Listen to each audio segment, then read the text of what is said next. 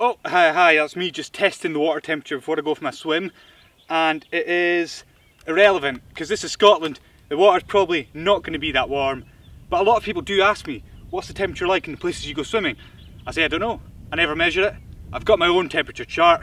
Here's how it works. Top of the chart is roasting. So on a beautiful summer day, you get this maybe a couple times a year in Scotland, when the sun's been on a loch, been on the sea all day. It's like being in a bath. You could be in there for hours. It is beautiful.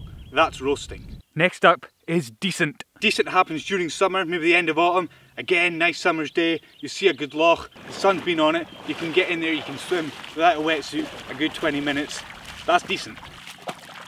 Next on the list, it's no bad. So no bad's when you get in and you don't immediately want to get straight back out. It's basically if the water doesn't cause your feet pain. Oh, that's no bad, like. And if it's not quite no bad, it's aye, alright.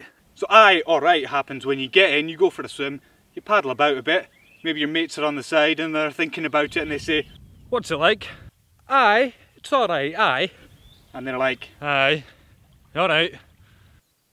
Sometimes it's a wee bit chilly. So that's when you're getting in and it's pretty sore to get in without a wetsuit on. You duck your head under, you paddle a bit, you come up. It's when you've got that horrible cold head, the ice cream head, that is starting to get a bit brutal.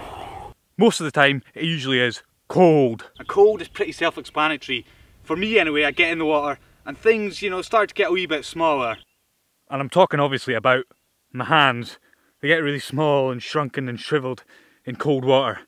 Only my hands though. Nothing else. Nothing else. And the worst of it is when it's Baltic.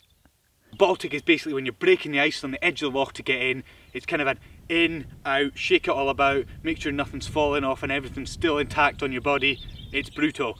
You know, Baltic can also be referred to as fucking cold, hoorah cold, and bollocks to this, I'm getting out now.